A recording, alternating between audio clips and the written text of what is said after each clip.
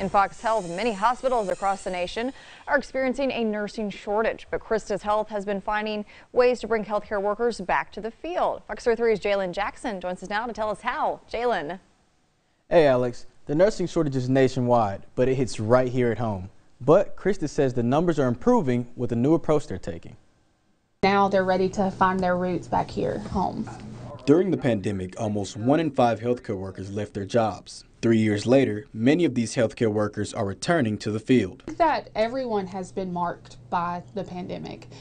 Nurses, rad techs, any person that works in healthcare has been stamped by what it's been like to work through a pandemic. A lot of people left the profession, and those of us that have stayed and worked, it's been tiring, but we fought through it and we're still fighting today. CHRISTUS Health was one of many hospitals affected, but they've been actively looking to fill those spots and recover from the shortage. It has been a bit of a challenge, of course, I think across the board for everybody looking for nurses and trying to get nurses within their system, but we have done an amazing job bringing them back home. And one of the things bringing healthcare workers back to CHRISTUS are their core values. It was very easing to know that they were going to take care of our associates. We go the extra mile. We talk to people in the hallway.